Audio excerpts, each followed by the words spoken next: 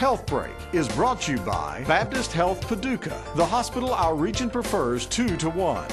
Baptist Health Paducah has been a Joint Commission certified primary stroke center for more than 2 years. Now the American Heart Association has recognized its excellent stroke care.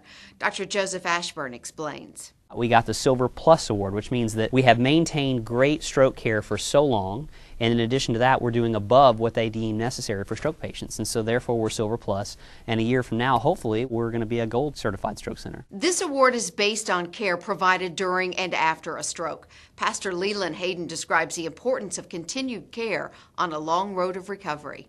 They've been excellent. The hospital has always took care of me. They want to see people getting better. And Baptist Health Paducah is leading the way in helping other Baptist hospitals across Kentucky develop protocols to treat stroke patients quickly and effectively. It is based on good, solid evidence, so even if you come to one of our hospitals and they're not necessarily stroke certified, you're still going to get great care. Everybody should get the same high-quality stroke care. Evidence is there now of how you should treat stroke patients. Baptist Health Paducah will host the Spokes for Stroke bicycle tour Saturday, June 1st to raise awareness and funds for life-saving technologies and expanded stroke care.